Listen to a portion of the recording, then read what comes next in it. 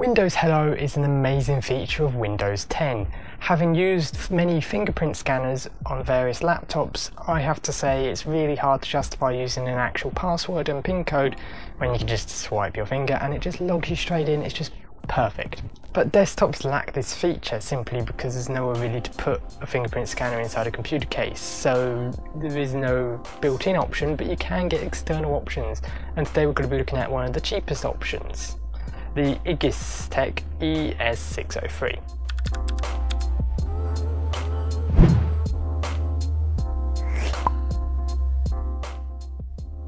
So this thing retails at about £10 here in the UK, but is it actually worth that price tag? So in the box you get the little EgisTec fingerprint scanner, the world's shortest USB cable, and one of them little mini CDs which I instantly lost because my laptop and desktop both lack optical drives. I assume it had drivers on it, but obviously that disc is long gone and totally useless to us. Unlike pretty much every other fingerprint scanner I've ever used, the EgisTec ES603, man, that's a name that rolls off the tongue, does not come with any drivers built into Windows 10, so we're going to have to download some from the internet. Specifically, we're going to download some for an Acer TravelMate, the P446M, a truly awful laptop in all sense of imagination, but it has the drivers we need. So let's download them, and bam, you can now set up a fingerprint in Windows Hello. It was that easy. But was it worth it? And unfortunately no. This thing is about as accurate as Windows Vista's speech recognition. It takes many attempts to get it to scan your actual fingerprint, and it usually gets it wrong anyway. So you're not very good. It doesn't scan 50% of the time, which is not very good when you're trying to log into your computer.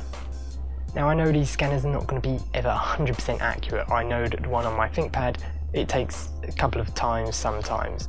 Usually when I have dirty fingers or there's dirt on the fingerprint scanner itself, but this is a clean scanner with a clean finger and it still doesn't scan half the time. That's not very good. This fingerprint scanner does however beat my mate's Dell XPS, which he couldn't actually enroll a fingerprint on. But this is still a rubbish scanner because it doesn't scan half the time. That's not very useful when you're trying to log into your computer quickly. So unfortunately this is not a recommendation from me. There is much better options out there. I'll leave a few links to some better ones in the description if you're interested, but I will not be leaving links to this because it's not that good.